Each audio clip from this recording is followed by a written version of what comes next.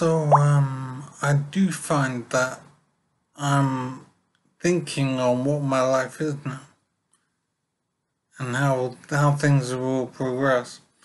So I'm in supported living, it's called, where I have somewhere to sleep and I have food good for me and I don't have to do anything. I'm just living, just surviving basically.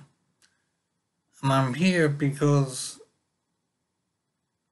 in 2015 I jumped out of a building somehow trying to kill myself.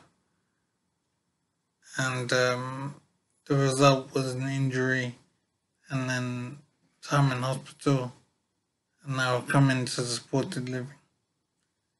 So I am wondering what my life is basically, and what I'm doing and what the future holds. And it is a mystery really. I suppose a lot depends on how much I recover. I'm still injured, I'm partially disabled, and so things are difficult physically. So I am wondering what my life is, and it is a real mystery at the moment.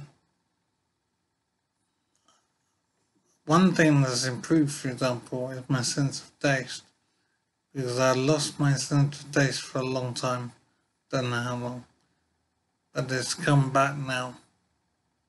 So I'm thinking if something like that can improve, then maybe other things can improve as well. You know, I still have hope, in other words, for the future.